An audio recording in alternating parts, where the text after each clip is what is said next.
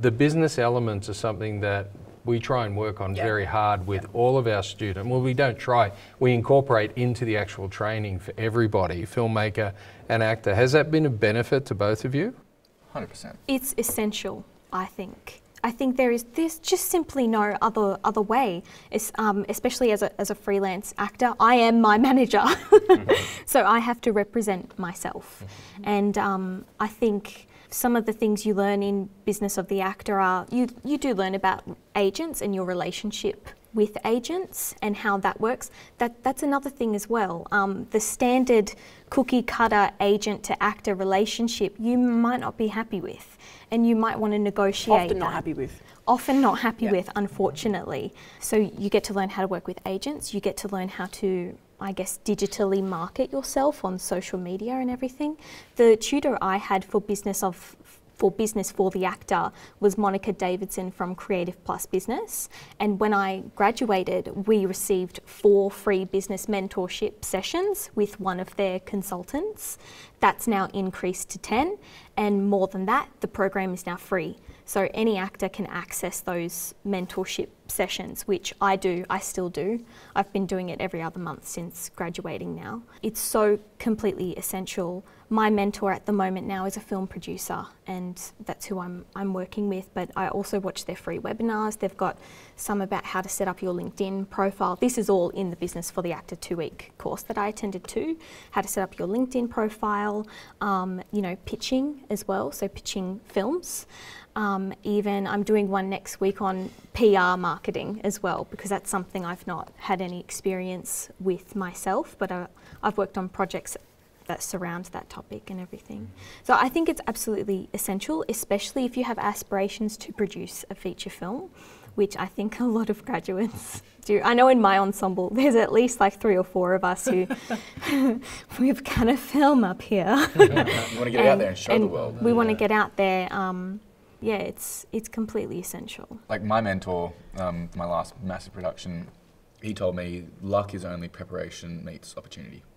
So having this stuff to prep you and be able to show it, like so hearing the actor say that you've got a filmed stage showcase, that's incredible, because that you can show someone and go, I have this. So when someone does go, all right, we're thinking of hiring you for a job, and you know that they're talking to 50 other people at the time, and they are people who are filmed at other adjacent film schools, but you've got it all backing you.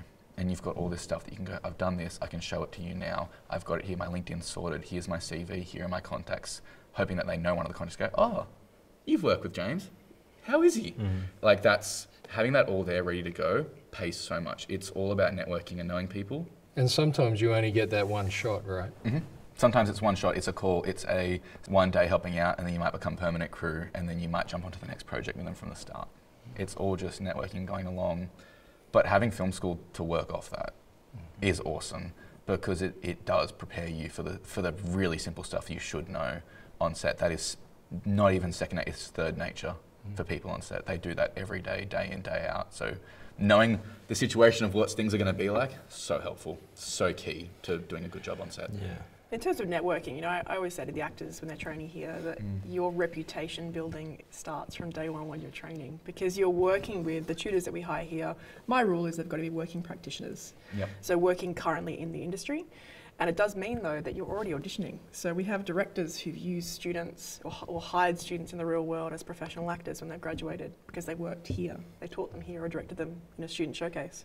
It's really important. Everyone that you're working with works in the industry, and they will readily and easily talk about you if they're asked, oh, have you worked with James? Have you worked with Demi? Have you worked with Lily? And they will absolutely say their thoughts, their honest thoughts about their time working with you. And everyone knows everyone. Absolutely.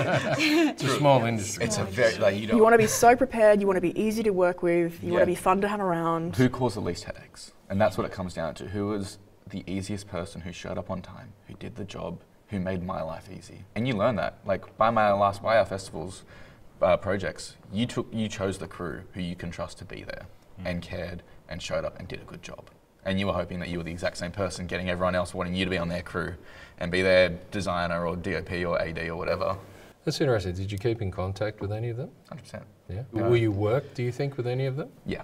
And I'll try and give them work as well. The people that I trust and I know, because every now and then I'll get a call, hey, can you run for me on this day? And I'm like, sorry, I booked out, but here's my mate, I trust her. she's brilliant, she will be there, she'll do a good job. And it is that thing of you're putting your name out there by putting somebody else's name. If I recommend someone and they don't do a good job, that reflects poorly on me. Yeah. That's my Absolutely. bad judgment. Is that right? So having 25 other students to work with and, you know, help build yourself out. And that, there are people you won't get along with and you hope not to work with again. You probably will, but that's fine because you still find your core 10 or your group of others and you do meet them out on set, and that's freaky. It's weird to be like, you're in the real world too?